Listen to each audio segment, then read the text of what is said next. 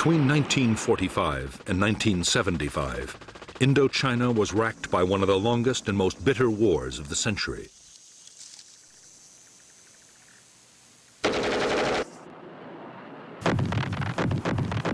The battle for Vietnam drew in millions of soldiers, Vietnamese, French, American, Australian, Korean, and British, and profoundly affected the lives of vast numbers of civilians.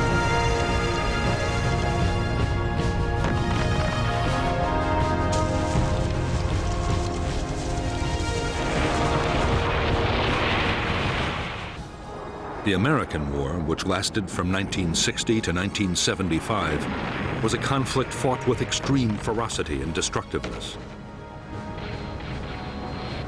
There was, on the ground, a guerrilla war of firefights, merciless search and destroy operations, and endless sieges, and also an air war of extreme intensity. 8 million tons of bombs wrought havoc on the landscape and people.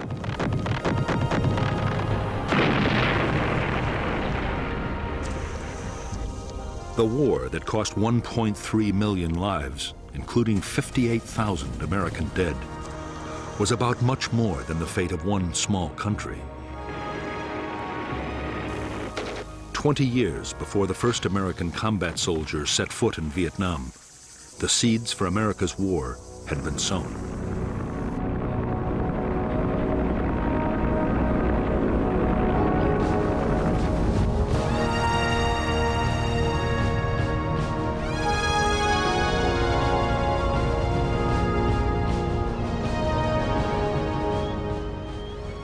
With the partitioning of Europe, east and west, after World War II, the Western powers were on the alert for communist gains in the territories of the old empires. Soviet expansion in Europe was perceived as the greatest threat.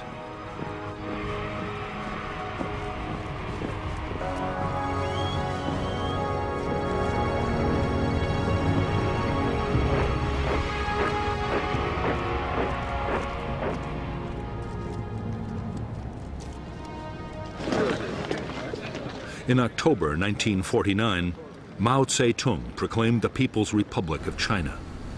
The battle lines of the Cold War were now clearly drawn.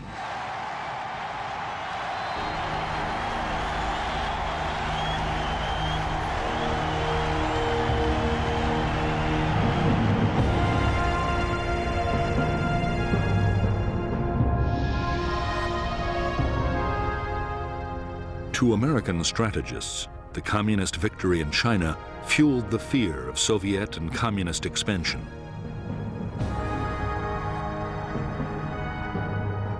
At stake, they believed, were economic interests throughout Asia and the Pacific, and U.S. communication and trade links to the Indian Ocean. President Eisenhower believed that one Asian country falling to communism would bring down its neighbors in a domino effect.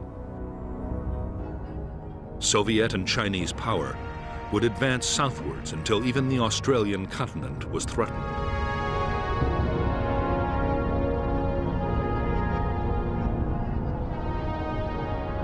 It was Indochina that seemed to hold the key to the future of southern Asia. The region bordered the newly created Chinese People's Republic and was still a French colony. French strategy was to hold on to power by creating puppet states in Vietnam, Laos, and Cambodia. The biggest obstacle to the French plan was the Viet Minh, a huge Vietnamese independence movement.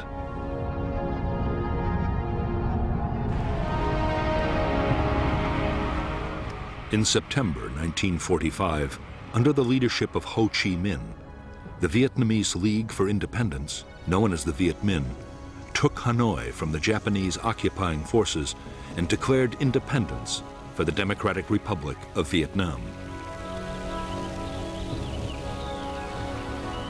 In the south, the Japanese surrendered to the British. However, France still considered Vietnam her colony. General Gracie, the British commander, ordered the Japanese rearmed to fight the Viet Minh to retake the colony. Thus the French Indochina War began.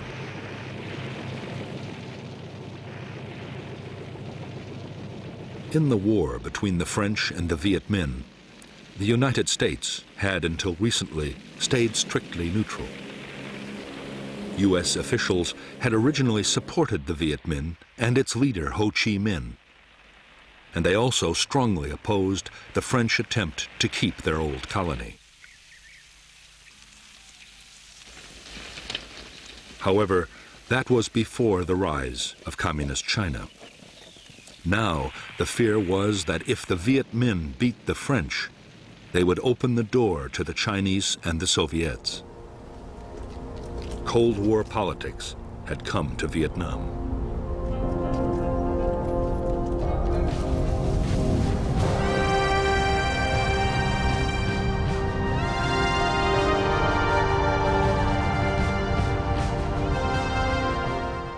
The Soviet Union and China recognized the Viet Minh as the only legitimate government of Vietnam in January 1950.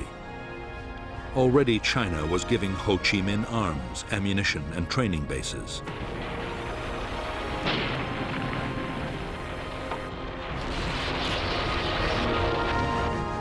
The United States, for its part, recognized a French creation, the State of Vietnam, and U.S. President Harry Truman approved a program of military and economic help.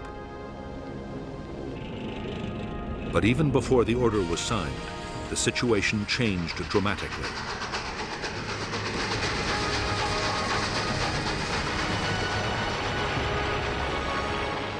In June 1950, war broke out in Korea. Communist northern forces, backed by the Soviet Union and China, invaded the South, and the U.S. sent troops to intervene.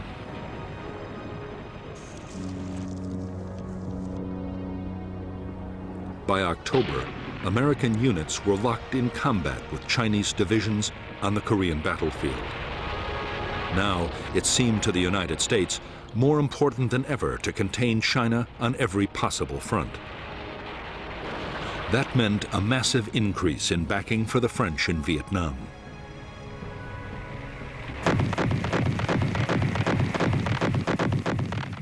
By 1953, a year into the presidency of Dwight D. Eisenhower, U.S. support for the French war against the Viet Minh had turned into a flood of arms and cash. The United States paid 3/4 of the cost, a staggering $1 billion in 1954.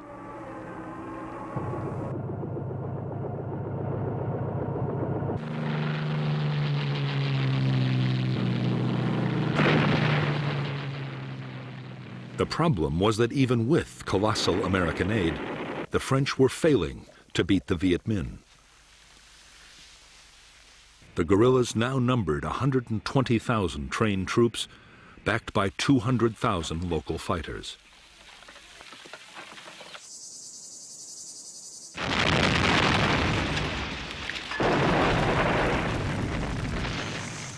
As French casualties passed 50,000, in France, the public grew weary of the seemingly endless war. There were calls for negotiations with the Viet Minh. Pressure for talks grew even greater as the conflict in Korea ended. But Eisenhower and his Vice President Richard Nixon were dead set against any compromise.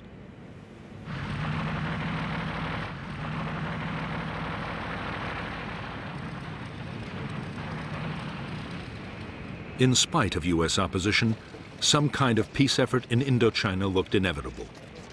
The hope was that the French might win a major battlefield victory and so strengthen their hand in any talks.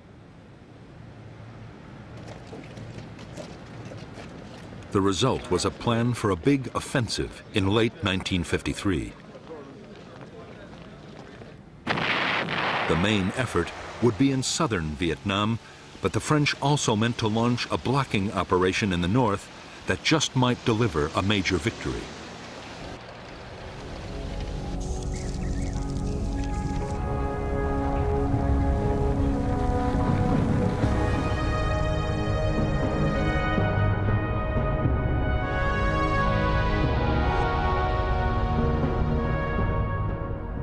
By now, vast tracts of French Indochina had fallen under Viet Minh control. In the northeast of Vietnam, the only French territory was an enclave around Hanoi. The insurgents' main military stronghold was in the Viet Bac, a mountainous region near the Chinese border. To the Viet Minh, already in control of vast areas of Laos, its royal capital, Luang Prabang, offered a tempting target, and the French were keenly aware of the danger.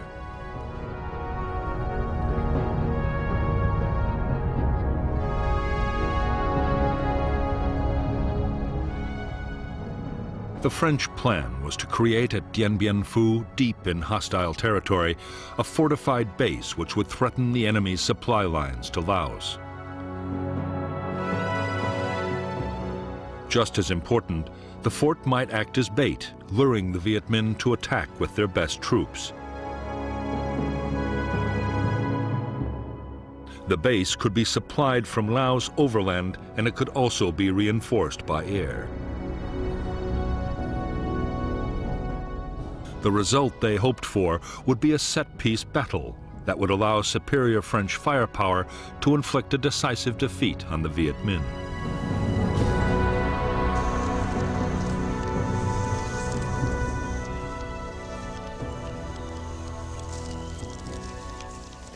In late November 1953, the Viet Minh's 316th Division advanced towards Laos, just as the French had expected.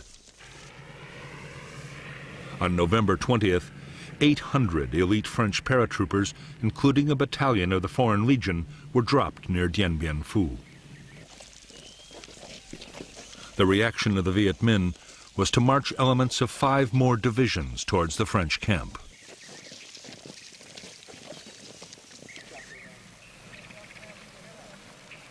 The French paratroopers at Dien Bien Phu quickly set about building fortifications and an airstrip.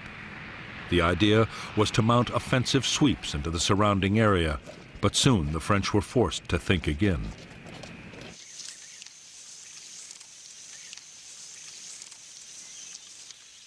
As the Viet Minh massed around the base, it became suicidal to venture far outside.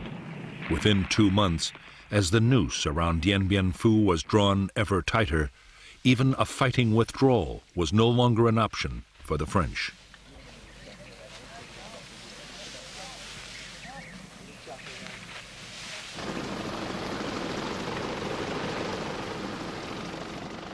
Even though his forces were now surrounded, the French commander, Colonel Christian de Castries, was completely confident. He was certain that aircraft could supply all the base's needs. Only enemy artillery posed any real danger.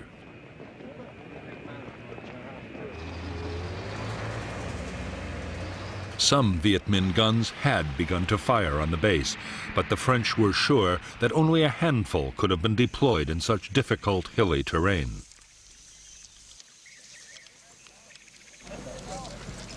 As for Viet Minh supplies and reinforcements, French air power would make sure they never reached Dien Bien Phu.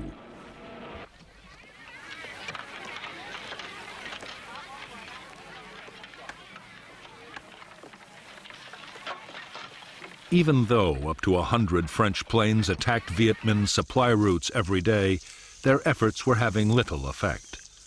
Too often, aircraft were grounded by the weather, and in any case, the Viet Minh were masters of camouflage and deployed huge numbers of anti-aircraft guns.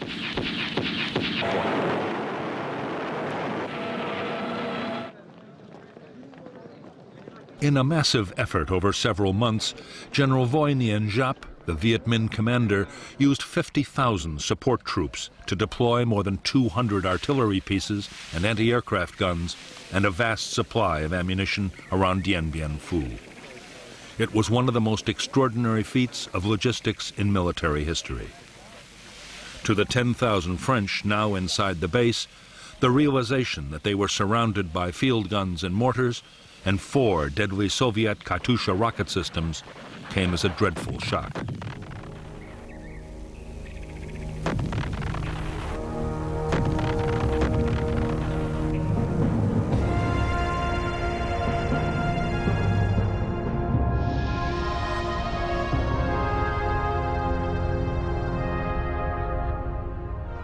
The French base at Dien Bien Phu had been sited on a flat valley floor. The airstrip and headquarters were the focus for the main battle position, a complex of 5 strongholds codenamed Françoise, Huguette, Claudine, Eliane, Dominique. To break up attacks, strongpoints Anne-Marie, Gabrielle, Béatrice, and Isabelle had been created on a series of low hills. The base was manned by 9 infantry battalions and 2 crack parachute battalions. For support, there were artillery and mortars, light tanks, and fighter bombers.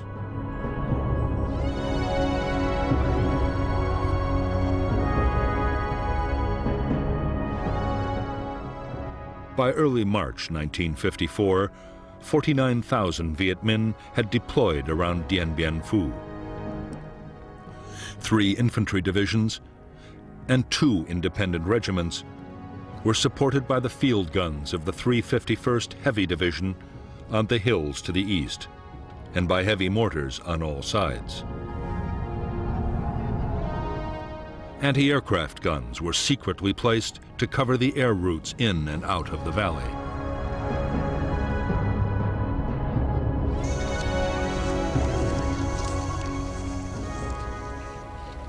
As the weeks went on, Viet Minh artillery fire caused more and more casualties amongst the French at Dien Bien Phu.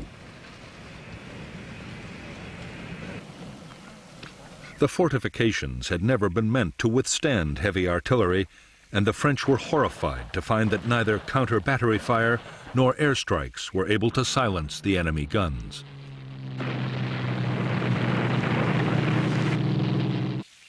They were too well dug in to hillside caves and bunkers, and too well camouflaged. Any day now, the French knew, they would face an all-out enemy attack. It came on March 13th, 1954.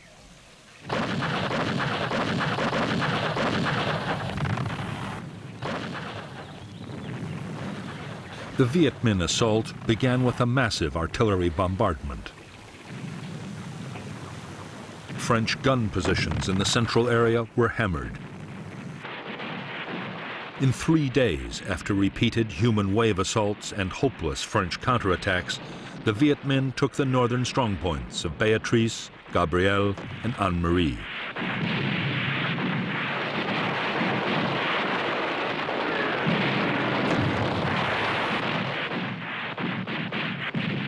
The loss of their northern outposts cost the French 1,500 men. The Viet Minh had suffered much worse, nearly 7,000 killed and wounded, but they had proved that the French defenses could be overcome.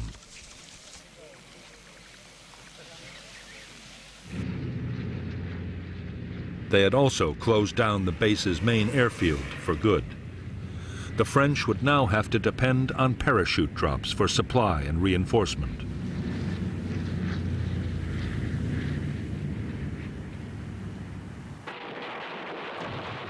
After a 2-week lull, the Viet Minh renewed their offensive.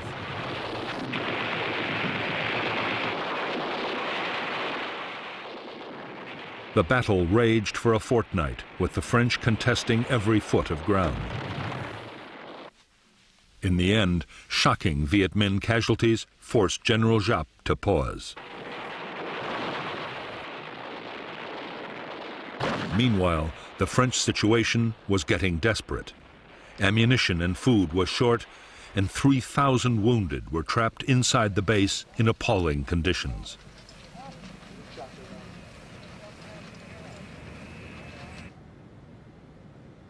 With disaster looming on the battlefield, the French appealed to the United States for help. There was a plan to use American bombers and even to drop 4 nuclear weapons, which was codenamed Operation Vulture. But Eisenhower ruled out any American military intervention unless other allies took part. None agreed to help. The French at Dien Bien Phu were to be left to their fate.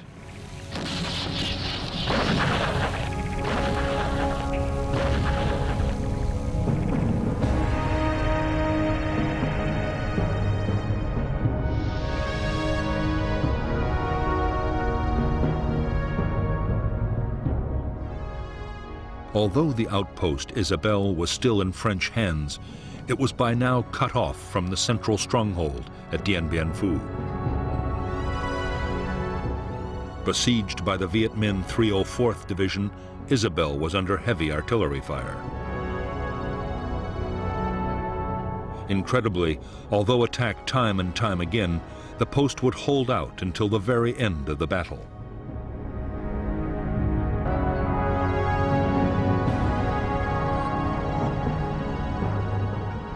In the central sector, Strong Point Françoise had been abandoned, and the Viet Minh had captured Dominique along with part of Elian and Huguet.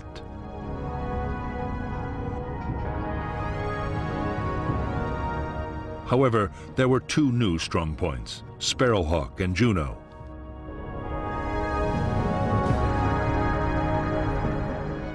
Meanwhile, the Viet Minh had adopted new tactics in an attempt to reduce their terrible casualties.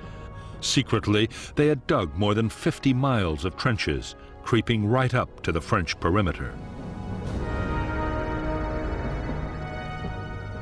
The final Viet Minh assault came on the night of May 1st, 1954.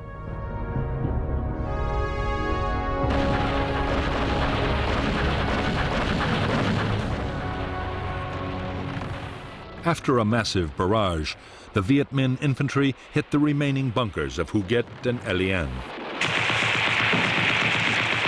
In spite of fierce French resistance, positions fell one by one until, on the evening of the sixth day, a huge mine demolished part of Elian and its last bunkers were overrun.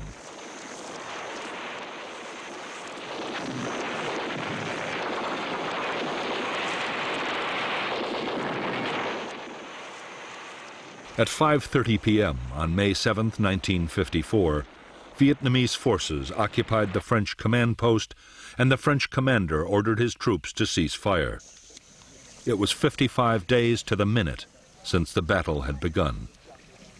At Dien Bien Phu, 3,000 French troops had been killed and 8,000 wounded. The Viet Minh had suffered much worse, with more than 8,000 dead and 12,000 wounded. But for them, the outcome had still been a triumph. On the eve of an international conference on Indochina, they had shattered France's resolve to carry on the war.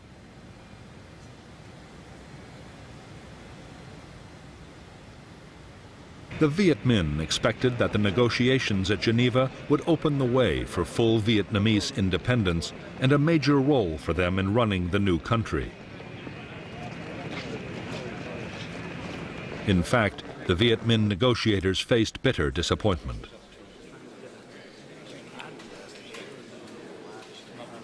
Behind closed doors, Chinese Prime Minister Zhou Enlai struck a deal with the French and forced Ho Chi Minh to agree that the country be divided into two zones.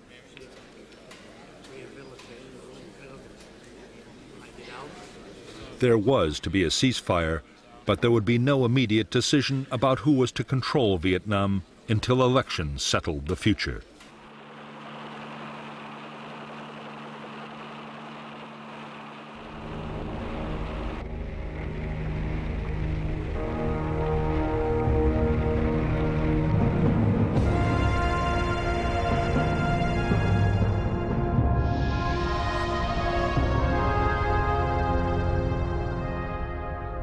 After Dien Bien Phu, the Viet Minh had controlled nearly 3/4 of Vietnam and parts of Laos and Cambodia. At the peace conference, Laos and Cambodia were confirmed as independent states, but Vietnam was divided at the 17th parallel. The Viet Minh were given control of the northern part, the Democratic Republic of Vietnam, with its capital in Hanoi.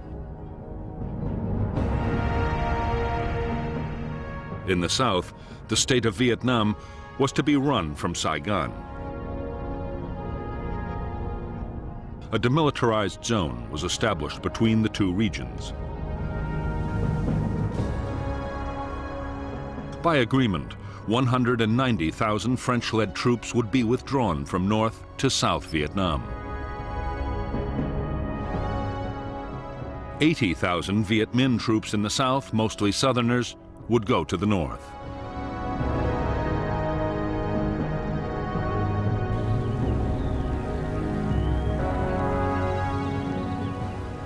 For the French, the prospect of withdrawing from the northern part of Vietnam was deeply humiliating. However, they still assumed France would continue to play a major role in the south. The illusion would not last for long. France's role was already being taken over by the United States.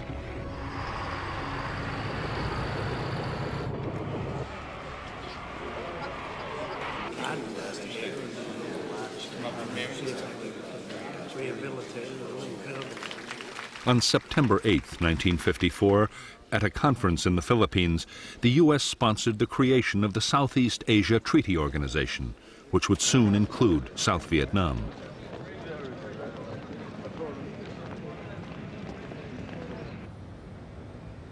The Americans were now dealing directly with the new South Vietnamese government, led by Prime Minister Dien. They had begun to bypass the French completely.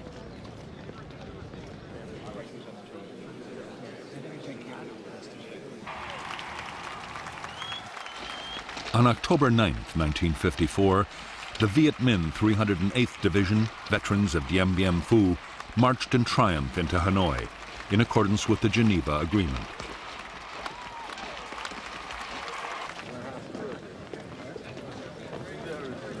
At the same time, the last French troops in the north prepared to leave. With them went 850,000 refugees, encouraged by a CIA black propaganda campaign and fearing for their future under Viet Minh rule.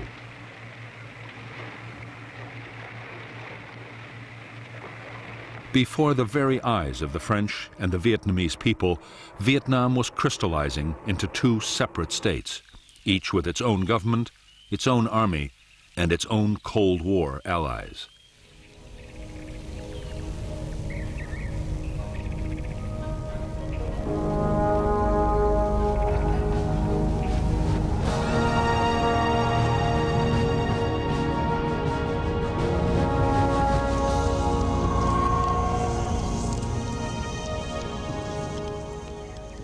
For Ho Chi Minh, the North Vietnamese president, the years following the Geneva Agreement were bitterly disappointing. Ho was adored by millions of Vietnamese, North and South, as the man who'd driven out the French. But he had only won half a victory. South Vietnam, backed by the United States, refused to hold the elections that had been agreed at Geneva, the elections Ho had counted on, in which the U.S. knew he would win, to reunify the country.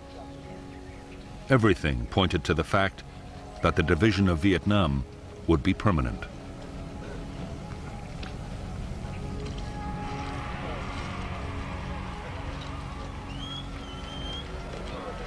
As a nationalist and founder of the Indo-Chinese Communist Party, Ho Chi Minh was fast transforming North Vietnam.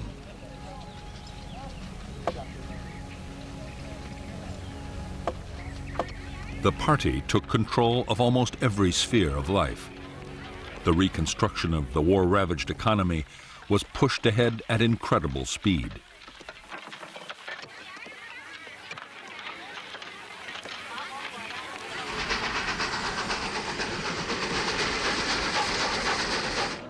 One of Ho Chi Minh's highest priorities was to get as much aid for North Vietnam as he could from the Soviet Union and China.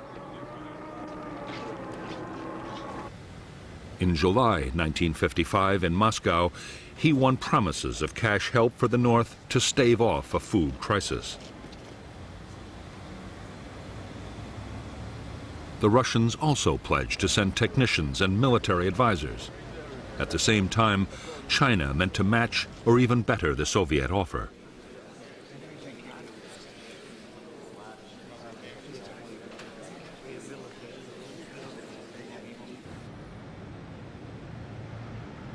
Although Ho Chi Minh's greatest ambition was to reunify North and South Vietnam, so far he had urged his followers to be patient. He had refused to back guerrilla warfare against the South.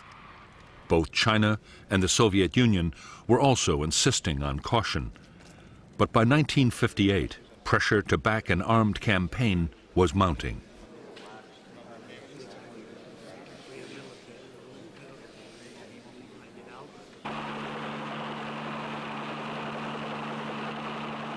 The tens of thousands of southern Viet Minh soldiers who came north after the Geneva Accords were by now restless and homesick. There was more pressure from inside the South, where the Viet Minh that had stayed behind were being wiped out by the new regime.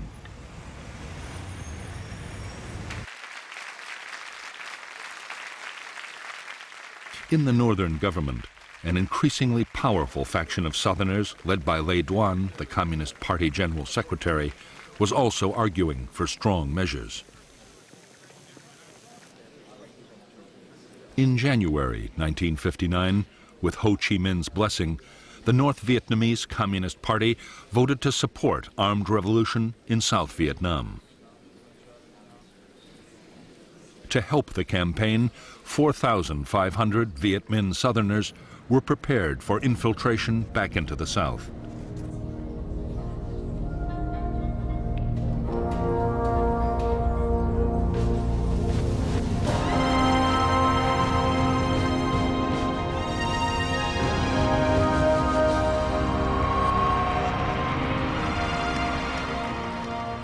By 1957, 2 years after taking power in South Vietnam, Ngo Dinh Diem had impressed the United States.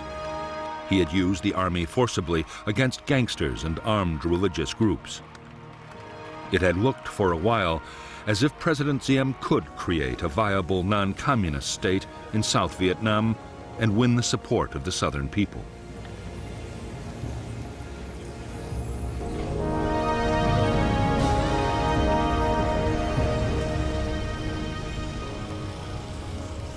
In fact, Diem had no intention of introducing the democracy or the social reforms that the United States wanted.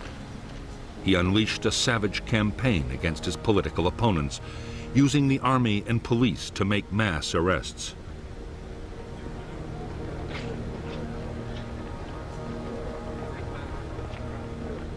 There was widespread torture and summary executions.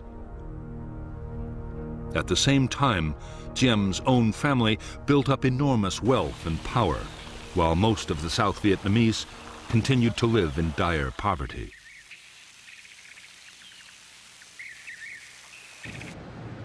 By September 1960, to the immense frustration of the United States, which was pouring in aid, Diem's regime was detested by vast numbers of South Vietnamese.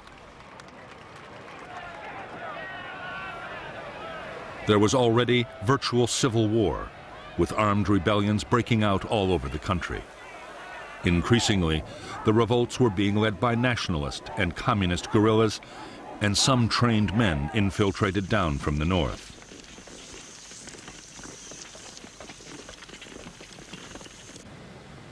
Over 12 months, 1,400 local government officials and civilians were killed, and a further 700 kidnapped.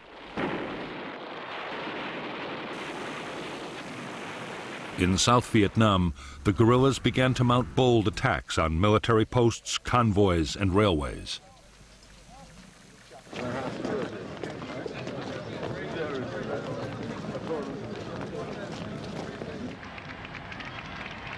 As events in South Vietnam spiraled towards chaos, in January 1961, John F. Kennedy took office as the 35th President of the United States.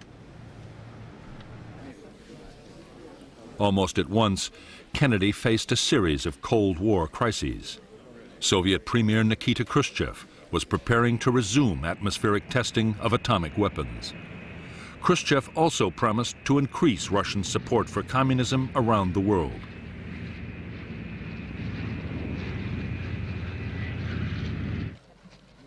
The climax came in August 1961 with a tense standoff in Europe as the Russians sealed off East Berlin and began to build the Berlin Wall.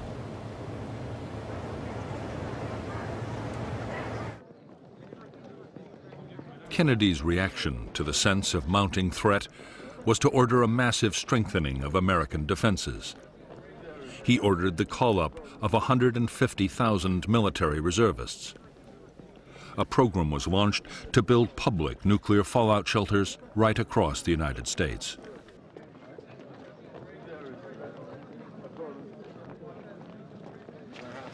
There was a surge in arms production, especially of strategic nuclear weapons.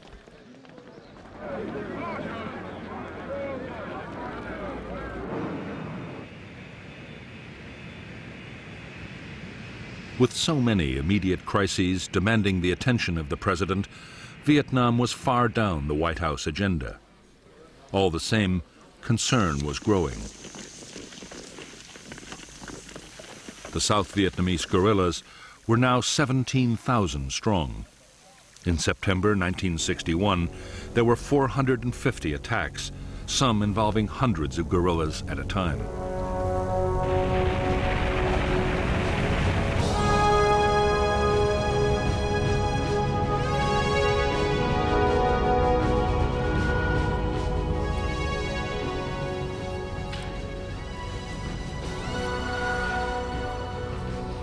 Shortly after the decision to mount an armed revolution in South Vietnam, an organization had been created to control the military and political effort.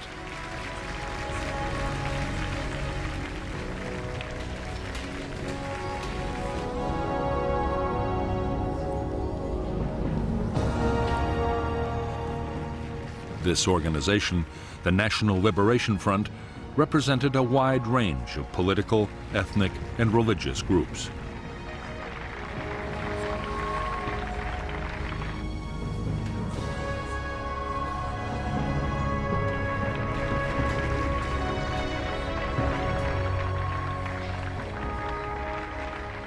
The military wing of the NLF was the People's Liberation Army.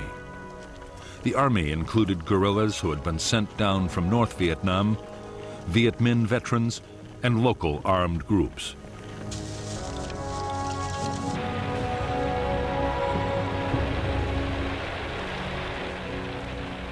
The main purpose of the force was to support the political battle, and the civilian leaders of the front kept tight control. President Dien christened them the Viet Cong, the Vietnamese communists, and the name stuck. The Viet Cong meant to follow the same kind of political and military strategy that had won the war against the French. Politics, diplomacy, and violence would be carefully coordinated so each always worked with the others. For the time being, military activity would take second place to the political effort. Many hoped that a full-scale war would never be necessary. Others, particularly those closely connected with the North, saw a military campaign as the key to victory and expected it to pass through 3 critical stages.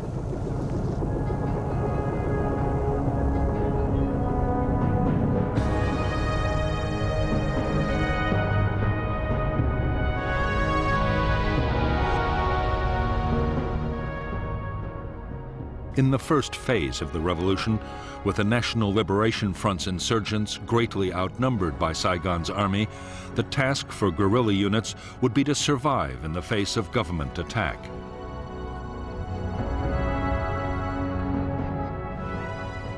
Safe base areas would be created as defensive sanctuaries and as springboards for small-scale guerrilla attacks.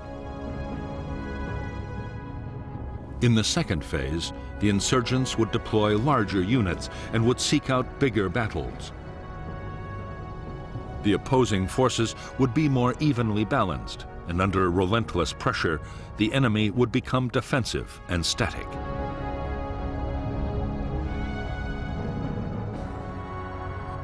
In the third phase, at the key moment when the NLF became stronger than the government army, they would launch large-scale assaults against enemy installations and seek out decisive conventional battles. This phase, the general offensive, combined with uprisings in the cities and towns, would bring the downfall of the Saigon regime and the reunification of Vietnam.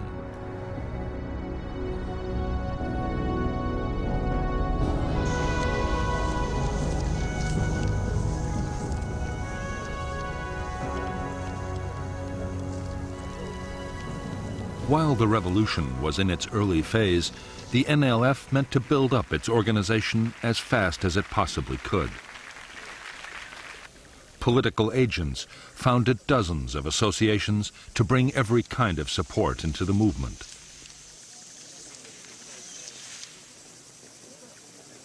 There were associations for women, farmers, students, and workers. In less than 2 years, the front claimed 300,000 members.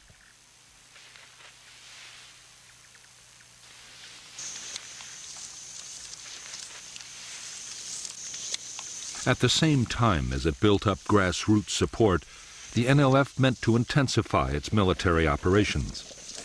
Bigger attacks on government forces would gain the movement prestige. Meanwhile, intensive training and preparation by North Vietnamese officers would forge the Viet Cong into an efficient and formidable fighting machine.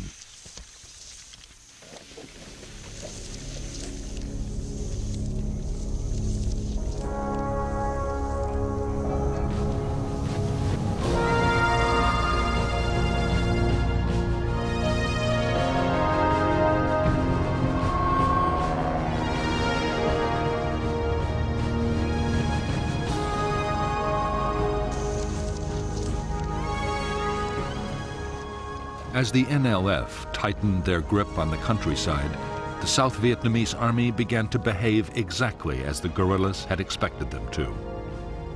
They grew increasingly defensive, staying in fortified posts and never venturing out after dark. Battles only happened when the guerrillas chose, and the army suffered a steady drain of casualties.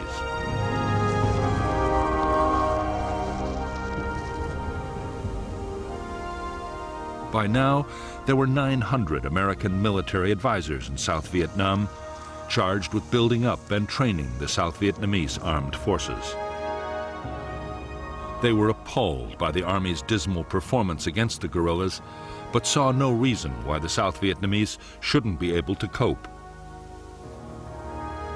What they wanted was a much more aggressive approach.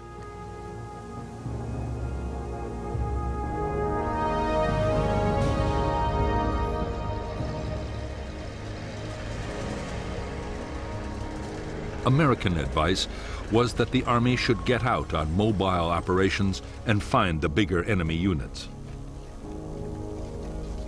The Civil Guard and militia could look after local security.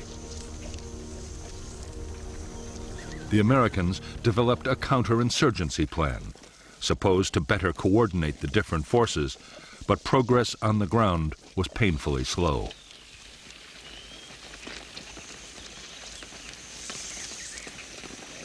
While the handful of American personnel struggled to improve the situation inside South Vietnam, in Washington, military planners worried about the external threat. The fear was that North Vietnam, or even China, might take advantage of the South's weakness.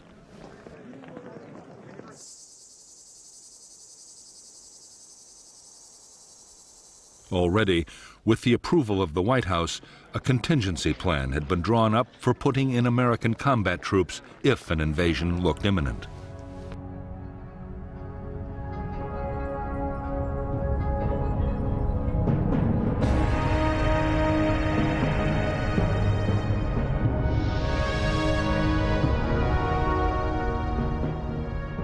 If North Vietnam or China looked likely to invade the South, the American contingency plan, Op Plan 32, called for rapid deployments.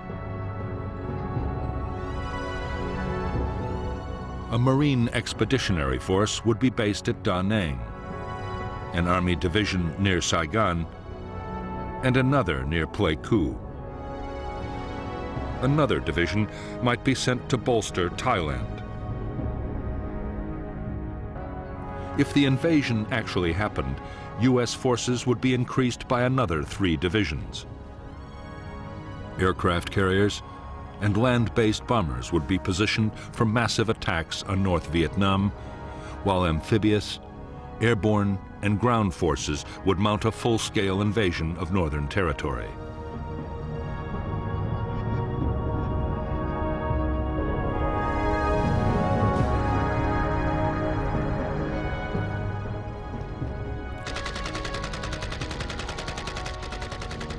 By now, the guerrilla war in South Vietnam looked so dangerous that American military planners believed the country might collapse even without a northern invasion. The Joint Chiefs of Staff, the President's military advisors, argued that the best option was to implement Op Plan 32 anyway and put 3 divisions into South Vietnam. The first 20,000 men would show the United States was serious. They believed the rest, up to 70,000 troops, would be enough to clean up the guerrilla threat altogether.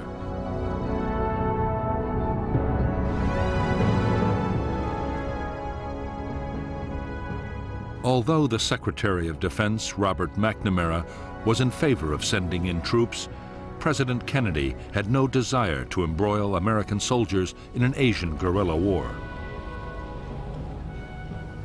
But neither could the president afford accusations that he was soft on communism. In November 1961, Kennedy approved a compromise plan drawn up between McNamara and the Secretary of State, Dien.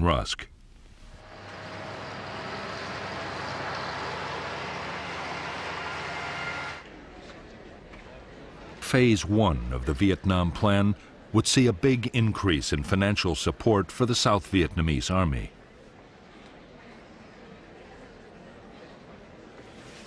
The number of American military advisors in Vietnam would be raised to over 3,000.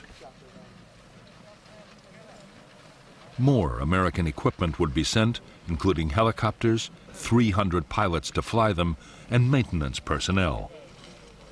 For the time being, the president put off a decision on the second phase, the possible deployment of American combat troops.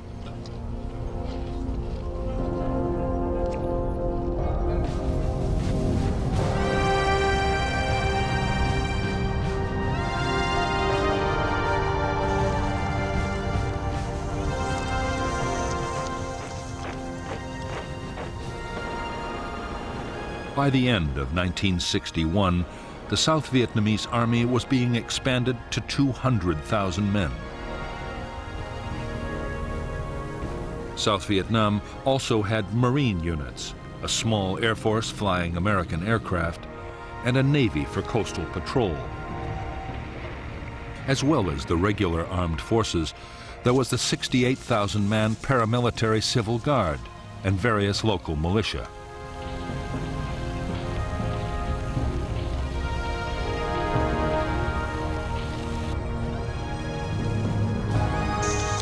Since the United States had started rebuilding the South Vietnamese Army back in 1955, the force had been organized, armed, and trained to fight large-scale battles.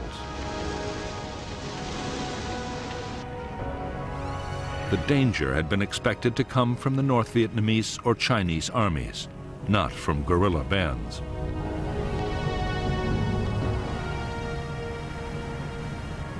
Commanders had been taught to mount big operations and to use massive firepower wherever they could. In fact, the South Vietnamese Army's entire structure and military doctrine had been copied wholesale from the United States Armed Forces.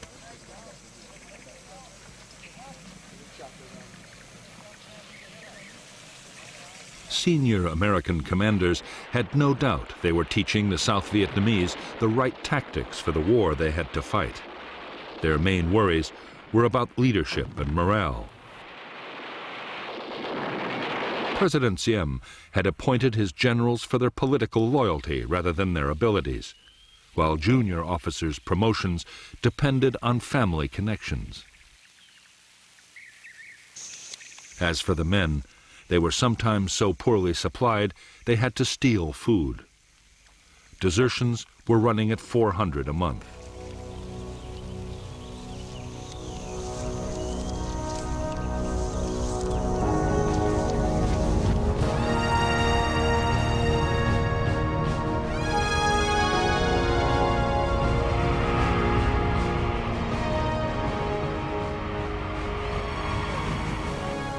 As the NLF guerrillas began recruiting and training all over South Vietnam, they quickly built up their combat forces to 17,000 men and women. These were the main force troops, uniformed and trained to fight anywhere in units hundreds strong. Main force battalions were under the direct control of the NLF High Command, and a high proportion of their officers were trained troops from the north.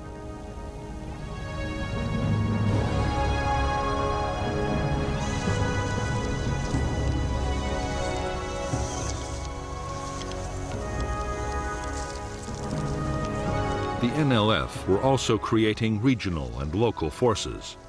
Regional troops were controlled by district commanders. They were less well armed and trained than the main forces, but their scattered units could come together to create powerful formations whenever they were needed.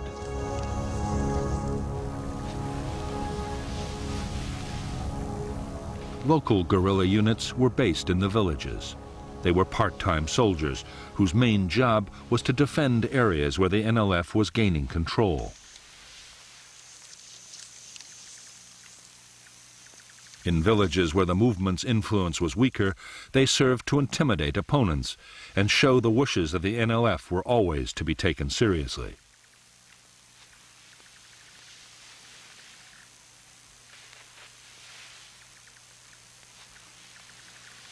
The vast majority of new recruits to the NLF were teenagers with no military experience. In the hamlets, they were organized by political officers into three-person cells. Long ago, the Chinese communists had found that three made for a group more tightly knit and loyal than any other number.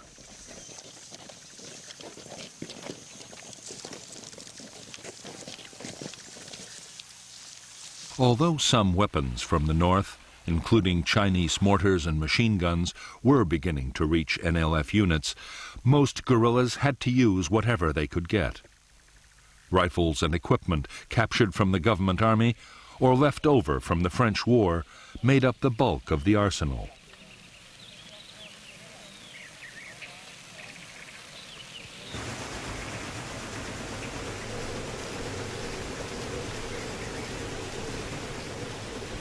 There were also secret factories making small arms and turning out grenades and mines in enormous numbers.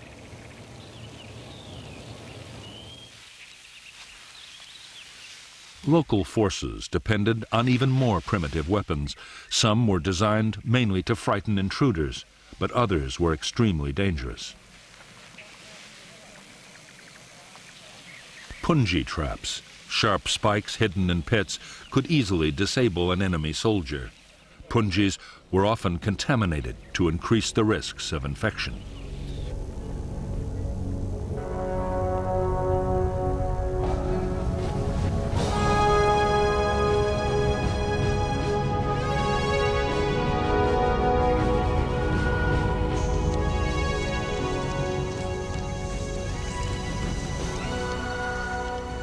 By the end of 1961, the Saigon government was forced to admit it was faced with a full-scale war. Every week, over 1,000 people were being killed.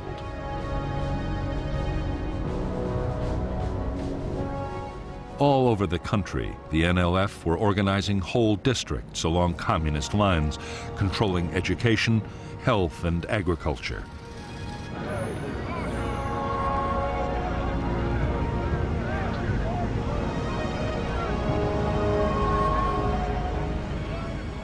There were whole areas which had seen no government troops or officials for years.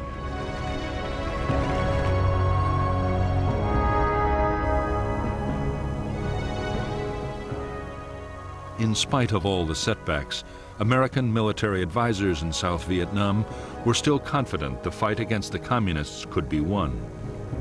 By this time, they themselves were getting more deeply involved in the battle.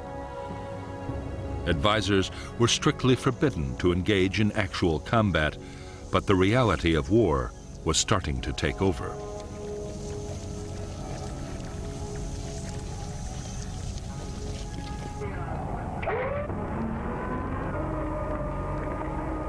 On December 11th, the helicopters promised by President Kennedy arrived at the Saigon docks. With them came 400 U.S. personnel to maintain and fly the aircraft. Within weeks, the helicopters and their American pilots would be in action on the Vietnamese battlefield.